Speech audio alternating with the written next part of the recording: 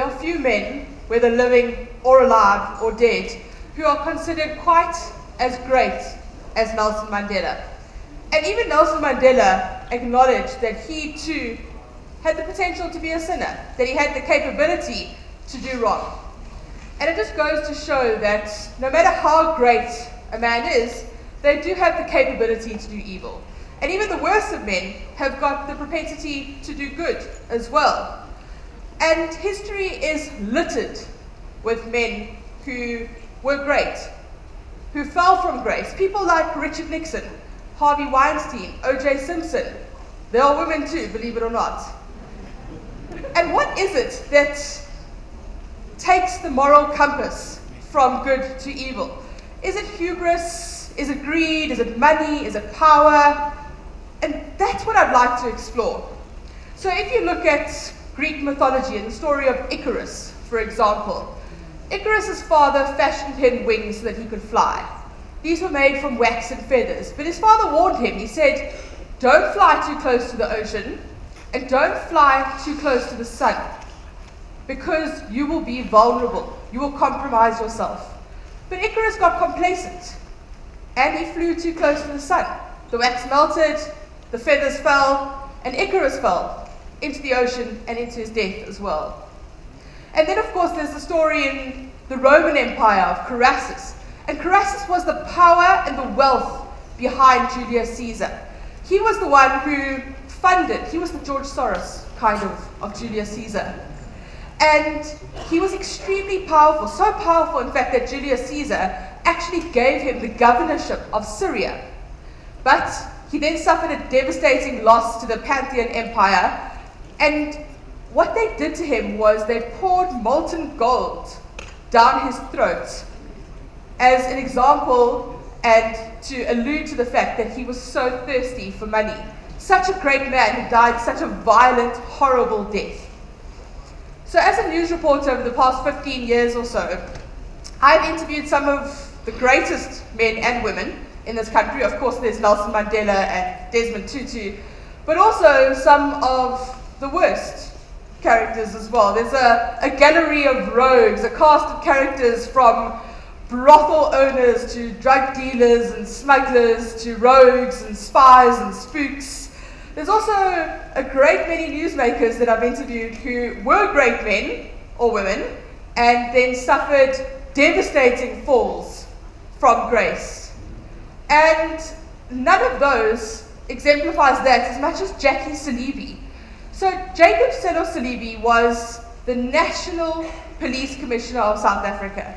He then became the head of Interpol, the most senior policeman in the world. And just to give you an illustration of how important he was a member of the ANC's NECE. At one point, he was our ambassador to Geneva at the UN. He was also the guy responsible for repatriating exiles in the early 1990s when they were returning to South Africa. He was really well regarded and he was incredibly powerful. But it was his friendship with Brett Keble, a modern day landlord, a captain of industry, that would prove to be his downfall. And what Keble did was he would manipulate people using power and money so that he could capture them. And that's essentially what he did with the ANC Youth League, with these young Turks that he gave blue label whiskey and cell phones to, but also to Jackie Selebi as well. And he did this through Glen Agliotti, who is a underworld middleman, a fixer, if you like. And Glen Agliotti bought access to Jackie Selebi for Brett Keble. That's exactly what he did. He used money and power, and this resulted in shopping sprees to Sandton City, soft black leather size 7 shoes for the president, and then brown envelopes stuffed with cash being slid across boardroom tables. And that was how Jackie Selebi landed up falling from grace. He went to prison after being the most senior police officer in the world. For what? 117,000 rand. That's what he was convicted of taking. He gave up all of that power. And then, of course, there are those who do the corrupting like Keble. Someone like Radovan Krejicir, who is this Czech fugitive from justice, who landed on South Africa's shores in 2007 with a pseudonym of Jules Egbert Savvy and a disguise of a moustache and a wig. And he had mastered the art of state capture before we even knew what it was. He had captured the government in the Czech Republic. He then walked out of his villa outside Prague while the police were searching it, rode a bicycle to Poland, made his way through the Middle East, went to the Seychelles, where he then befriended the president there, and when it got too hot, he had to move back to South Africa, and he set about building an empire in South Africa. And how did he do that? He surrounded himself with the very best people in the underworld. He found the people who were the best in the country at money laundering, or at drug trafficking, or tax evasion, and he surrounded himself with all of these people and started to build a network. And what he also did was he corrupted the entire police force in South Africa. And he did this from station level police officers to the most senior generals. So the head of the elite crime fighting unit, the Hawks in South Africa, was allegedly on his payroll. The country's most senior detective was allegedly on his payroll. The head of crime intelligence. And that's how he managed to evade justice for so long. And in his wake, the bodies started to pile up. And there were more and more murders that were being perpetrated in the underworld. And he just was never held accountable for any of them, because it seemed as though he was literally getting away with murder because he had so many senior police officers on his payroll. And that's why we saw how excellent he was at PR. And that was his strength, is that he had exceptional PR. So he had really good publicity with interviews where he had the aquarium behind him on premier investigative channels. He made sure that he had bulletproof glass around the restaurant where he used to frequent because he was concerned that he was going to be assassinated. There was the mansion in Bedford View in Johannesburg, the expensive cars. And that in the end was his downfall, the fact that he had so much publicity around him that the police eventually had to go for him, because he had become the most high-profile underworld boss in South Africa. And that was the only reason that he fell, and that he is now in prison serving a 35-year jail term. And then, of course, there is the incredible story of Oscar Pistorius, who, the story is just made for Hollywood. You've got a boy who has no legs, who lands up becoming one of the fastest men in the world. He competes in the Olympics. He's the face of the Olympics in London in 2012.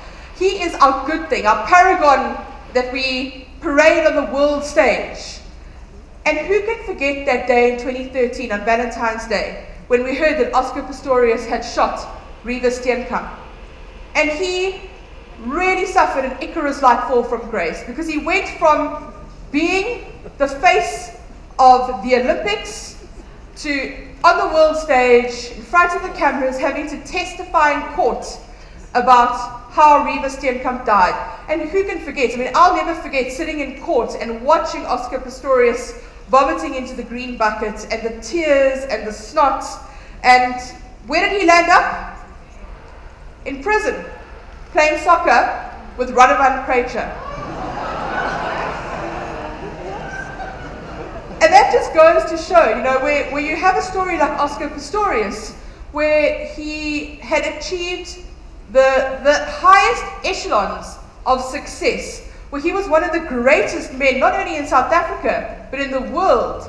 And he suffered this devastating fall from glory. And who knows why? Perhaps it was because he believed that he was invincible. Perhaps, you know, if you listen to how he testified in court, he believed that he was being targeted by an intruder. And then, if you gauge many South Africans, it's because he believed that he was going to get away with murder, that he was arrogant. Either way, it led to this devastating fall from glory. And when you look at these men that I've spoken about, whether you're the National Police Commissioner, whether you're Jackie Selebi, who is the most senior police officer in the world, who takes a couple of brown envelopes stuffed with cash and goes on a few shopping sprees for suits and leather shoes, or whether you're Oscar Pistorius, the Blade Runner, who has achieved such incredible success, who has really, you know, managed to overcome such adversity. It just goes to show that even the greatest of men are vulnerable. That even the most good, the most honorable, the most the men who have the most integrity have a propensity to fall from grace. And it just goes to show that, like Icarus, whether you are Jackie Selebi or Oscar Pistorius, if you fly too close to the sun, you too will fall from glory. Thank you.